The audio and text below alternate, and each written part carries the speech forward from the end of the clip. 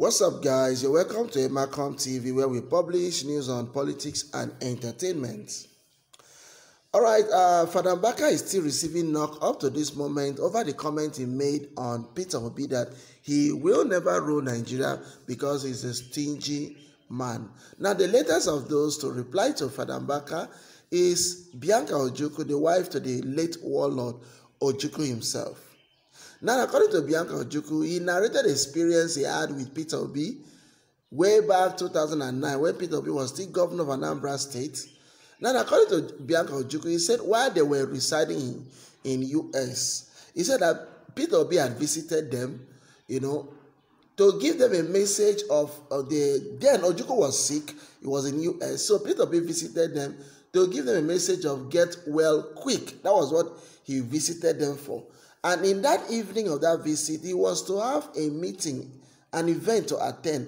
So, according to Ojukwu, to cut it short, Bianca Ojukwu said she drove Peter Obi around the US. He took her to shopping, took him out for shopping, and then they saw a suit that was $3,900. Peter Obi refused to buy that suit. So she tried, compelling Peter Obi to buy this suit. The suit is nice. You have the money. Why don't you buy the suit? Peter Obi refused to buy the suit and instead went for a suit of $220 and bought that suit. And while he was leaving back to Nigeria, he gave the remaining balance he would have used to buy the suit and gave it to Bianca Ojukwu. That was $3,900. He gave it to Bianca Ojukwu and said that Bianca Ojukwu to use this money to add to her foundation. That's an NGO.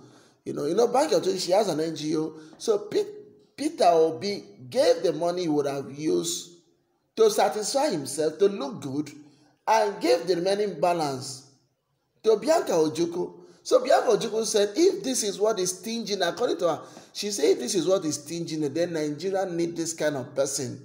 We need people like Peter Obi, So that alone, people have been coming out to narrate their experience that this man is a man for the job.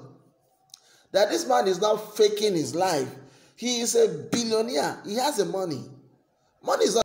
The reason why they call Peter Obi stingy man is that he doesn't give out money for corruption. He's not a corrupt person. He only gives out money to the right people. That's what Bianca Ojukwu said. That he doesn't just spend money on frivolities. He spends money on the right people. So simply put, Peter Obi is a man of prudence. He manages finance very well. I think he's a director of 2 banks. He was a director, whether he's still a director of 2 banks. He was a MD, or was he MD or chairman of 2 banks. So you wouldn't expect such a person to spend recklessly. He knows how to save. So guys, that is why you see the youth are rooting for Peter Obi. Youth are tired of all this impunity, all these men. They are all the same. They are only just recycling themselves. PDP and APC are different sides of the same coin. They are all birds of the same feather. You see? So, guys, Father Mbaka is still receiving knock. The Catholic have already knocked him. They've disowned him. Other people are disowning him. And people are speaking out. You can imagine the feud Father Mbaka has with Peter Obi 3 years ago, when Peter Obi did not donate money, physical money to him, but rather had told Father Mbaka, show me the church project, I will help the church project. That is the same feud. And he even apologized then. He apologized then, but came back yesterday and said that apology was under duress. He did it under duress, that it didn't came from his heart, that it was his bishop that compelled him to apologize to Peter Obi. And that up to now, Peter Obi has not even responded to him. That's what they say. The best silence to a fool is, the best response to a fool is silence. So guys, what do you think? I want